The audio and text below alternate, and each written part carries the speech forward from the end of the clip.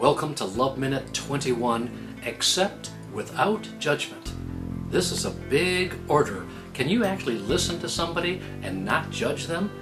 Because if you were listening to me, I can tell if you're judging me, if you're saying I'm right or wrong or good or bad, and you can tell the same thing from me. So practice accepting another person without any judgment about whether they're right or wrong or good or bad.